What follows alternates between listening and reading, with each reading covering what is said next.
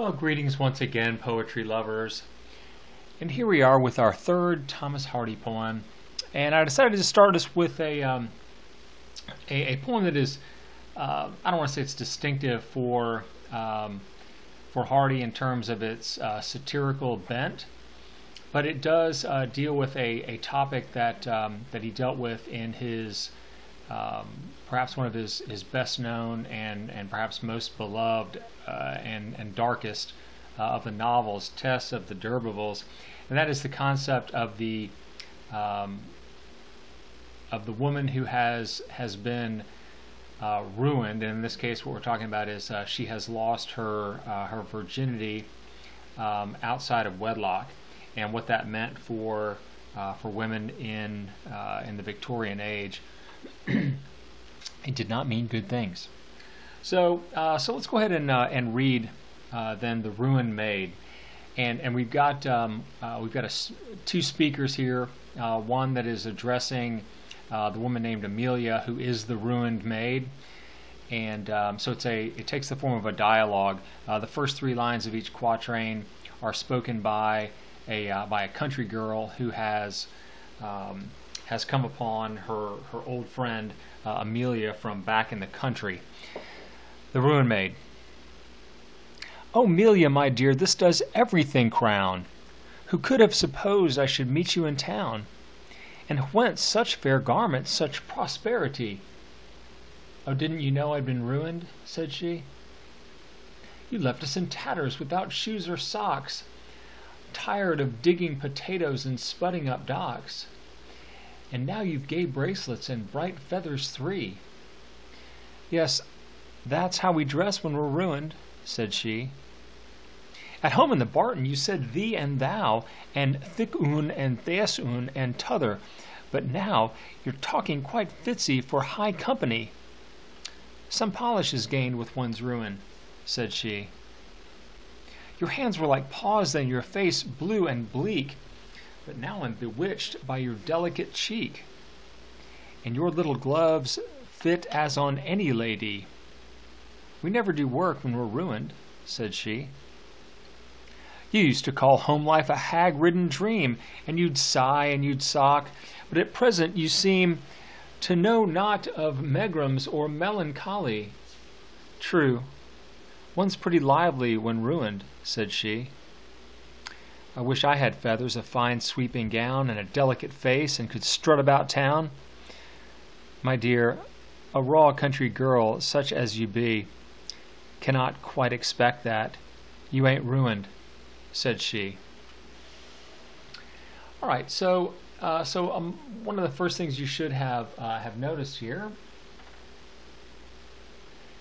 is the meter of the poem, and it's so you would characterize these lines as being anapestic, except for the fact that Hardy begins most every one with an iambic foot.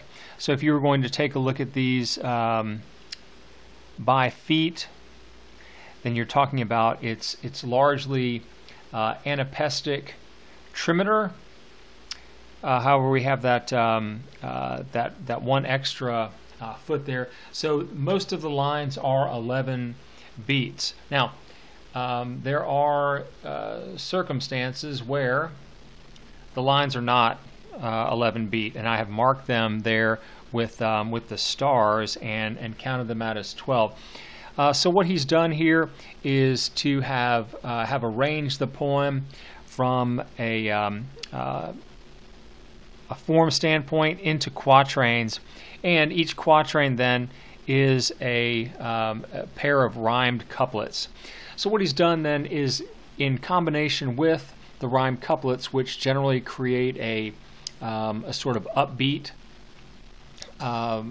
tone, a sense of things, the anapestic meter is also designed to sound sort of rollicking. Okay, now this is in ironic counterpoint to what is the point of the poem. What is the project of the poem? So I've read some critics that talked about the fact that this is one of his few satires, and that it's supposed to be somewhat lighthearted. but quite frankly, it doesn't strike me as being particularly lighthearted at all. And I've heard some, read some interpretations of the poem that say that the woman who's speaking here, the ruined maid, then is rather cavalier about her situation in life. But again, I don't read it that way exactly, and so perhaps as we go along through this, let's take a look and maybe we'll see what you think. Okay, so as you can see, I have marked the poem there with the first quatrain in particular. I've gone ahead and marked scanned it. Okay, so it doesn't fit exactly in terms of straight up iambs at the beginning and anapests. Rather, at the beginnings of some of these lines, there's some ambiguity relative to the stress, and so I've given sort of the medial stress mark that you've seen here, which springs us, sort of launches us into the stressed syllables that follow. Because we've got rising meter, again, we know that this is a relatively upbeat sense of the rhythmic pattern. So if we go ahead and I'm going to ask you then if you want to submit these this poem for annotation credit, then I'm going to ask you to go ahead and scan the rest of the quatrains. But I'll go ahead and walk you through this one. You left us in tatters without shoes or socks, tired of digging potatoes and spudding up docks. So you can hear how how that particular line is super discordant. Okay, tired. If you force it into an iamb, it's tired of digging potatoes and spudding up docks, but it really doesn't read that way well at all. It's more to the point of tired. So here with the 2-beat foot, we've got the trochee that begins here. Okay, tired of digging potatoes and spudding up docks. So notice spudding here. Potatoes are referred to occasionally as spuds. So this links these two ideas. The note tells you that it's a species of thick-rooted weed, but the poor people would often eat things that that when you've got money would not be particularly palatable. So so again, there are things that that when you're hungry you'll eat in order to provide sustenance for yourself. And now you've gay bracelets and bright feathers 3. Yes, that's how we dress when we're ruined, said she. All right, so I'm going to like I said, I'm going to want you to go ahead and mark the rest of these yourself. And in terms of the pencil that is sponsoring this particular annotation, it is the Blackwing. It's that black matte pencil that I like so well because it just writes so smoothly. But they're really expensive, so the poor school teacher can't afford too many of these. But they're nice to write with. Okay, so at home in the Barton, so this is the farmyard. So as you can see, what's happening is that the sort of wide-eyed girl from back home has encountered her friend in town. Town presumably is is London. All right, London. Let's see. Couple things to point out. Fair garments. So fair in this case means beautiful. Yes. Such prosperity. So the other thing to notice is this. He being Hardy is forcing in some of these lines. Over on the other page, I'll show you there. You can see how he's forcing the meter to end on a stressed syllable by hyphenating it. We know that then occasionally you'll get a stress mark to tell you where to pronounce it or how to pronounce it. But here he's giving you the hint, okay, with respect to hyphenating the word to force the stress onto the end. Now you can ask, like, well, why is he doing this? And there seems to be, I'm going to say it this way, there's a forced gaiety or a forced, upbeat sensibility on the part of the girl who's being addressed. Okay, so the addressee, this is Amelia. And Amelia, of course, is the, from your note, the diminutive form of Amelia. So, this is people that are familiar with each other would use the, so instead of calling a guy John, I call him Johnny. So only the people that are familiars would do this sort of thing. Okay, so again, the two girls that are speaking in this something like it's not exactly a dramatic dialogue, but it's a dialogue nonetheless. The girl from the country in each quatrain is pointing out a different aspect of Amelia's appearance. Okay, so I think that's important to notice, is that what someone looks like, the things that they wear, whether that's clothing or an expression on their face or jewelry or what have you, these sort of trappings are often a mask for what's inside someone. So what basically we're supposed to understand is that Amelia has traded her virtue, which was highly prized in the Victorian era, for if you want to use the 21st century term, she's a sellout. So she has sold her virtue for the comforts of being a kept woman. Okay, so a kept woman means that it is it's someone's mistress. So whether it is she's the mistress of a single man who is essentially keeping her around for sexual pleasure and things of that nature, or it could be a married man who is, say, older or something like that, and it's got this this unrefined but beautiful young thing that again is a toy for him, and she has made that trade-off because she found the business of being in the country and working for a living, especially like grubbing in the dirt and whatnot, as being not desirable. Okay, so she goes through the business about what she is dressed like, what her hard life used to be like, how she used to speak.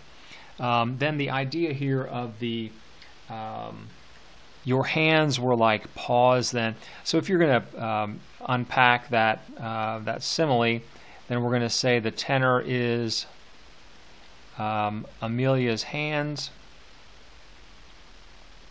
and then the vehicle is paws, and then the ground, of course, I'm going to use the word appendages. So the appendages of an animal. So here you can see that, and this is a question I'm going to ask you probably about that, and I'm going to ask you another question that has to do with what's the effect of animating the old Amelia. Well, it suggests then that people who work in the country are viewed by those in the city, those with money, as being less than, as being beasts of burden type of thing. Okay, I think it's worth noting that here your face blue and bleak. So you've got that contrast of colors. If bleakness means devoid of color. But I think it's also a slant on black, like black and blue. Okay, as though she's had such a difficult life. There's sort of a whiff of violence that you have there. But now I'm bewitched. Okay, to be bewitched is to be be under someone's spell, as though you can't control yourself. And so this doesn't say good things about the girl who is speaking here, because if she is entranced, probably as Amelia was entranced by the lure of money and society and all these sorts of things, there's a trade-off here. And so we have to wonder a little bit about, we're a little bit afraid for the girl here from back in the country, who is bewitched by Amelia's good looks and her and the trappings of wealth. Although Amelia certainly is not wealthy in the sense that any of this is hers. She has worked to earn it, but it's in a way that is, of course, not acceptable relative to the society that she came from. Okay. Now here at line 5, I want to go ahead and point something out to you. You left us in tatters. So there's two ways of looking at that. One is that it is Amelia was in tatters when she left, as in, her clothing was in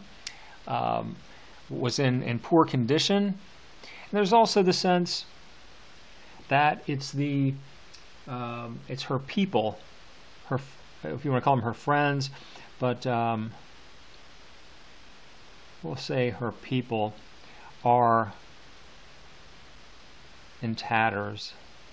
Okay, without shoes or socks. So either way, whether it's and perhaps we're supposed to understand it as being simultaneously that Amelia doesn't have these things, and neither do the people that she left. Okay. All right. So as we get down here to the 5th quatrain, I think it's worth noting, you used to call home life a hag-ridden dream. So hag is a term that we normally associate with a witch. And notice, okay?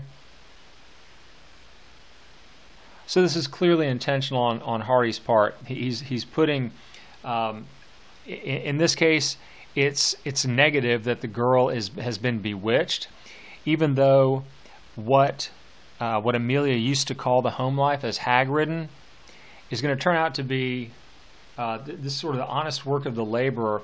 Hardy himself was from out in the country, and even though he received an education, and his mother was in particular was intent on him being raised to a level of education and stature that she didn't have, he still centered most of his work on people who were laborers. Sort of the simplicity of the country life, and how that can be both a blessing and a curse, because to live a simple life is one thing, but to be simple-minded is something else. Okay, so notice the lines here that are 12 beat. Before I go to the last quatrain. Tired of digging potatoes and spudding up docks. Those lines are discordant, as is this one. And your little gloves fit as on any lady. I mean, it's just a completely jangly line. Again, I think what Hardy is doing here is trying to accentuate the sense that this seems nice on the surface, but underneath it is not. It's a life that's fraught with peril. And you'd sigh and you'd sock, but at present you seem. Okay, so once again, this line is has an extra beat. We're supposed to notice the discordance in that. Okay. And then as we push on over to then to that last pair of lines in the 5th quatrain. To know not of megrims, low spirits, or melancholy, true. One's pretty lively when ruined, said she. And of course, there's an ironic, ironic sense here of of Amelia's tone, her tone of. We can read her tone in what she has said. Melia doesn't seem lively at all, does she? Okay. Now, we haven't really talked much about this, but I think if you will take a look at some of the acoustic devices here, you know, back here to the business of, you know, you'd sigh and you'd sock, but at present you seem. So there's a good deal of alliteration if you take a look at the lines. We're going to see here to know. So we have the KN making the N sound, and then not of the M with megrims or melancholy. So he uses alliteration for grace or elegance here. Okay, and then as we get into the last quatrain. So here's the girl wistfully saying, "I wish I had feathers, a fine sweeping gown, and a delicate face, and could strut about town." Now this is what she supposes that anyone who is dressed in this manner would do. So strutting is normally a verb that we reserve for, you know, a peacock, the male of the of that family. Of course, the female is called a peahen. I'm going to go ahead and write this down here. Okay, I'll probably ask you a question about that. And also, you know, roosters strut, yes, because they are, you know, the male of the species, and the colors of their feathers and their attitude and so forth is what's going to attract a mate. So again, you have that sense that really in the female, in the human species, it's the females who are normally dressed up, but in the rest of the animal kingdom, it's the male who must attract the female. And so here we have, now for the first time in the poem, the last two lines of the quatrain are reserved for Melia. "My dear," so she speaks in a tone that seems somewhat condescending, "a raw country girl such as you be cannot quite expect that. You ain't ruined," said she. So notice here from a diction standpoint, she has reverted for the first time in the poem to the sort of rural dialect that reflects where she came from. And so the sense of "you ain't ruined," as in a kept woman, one that is paid again for in exchange for sexual availability and sexual willingness.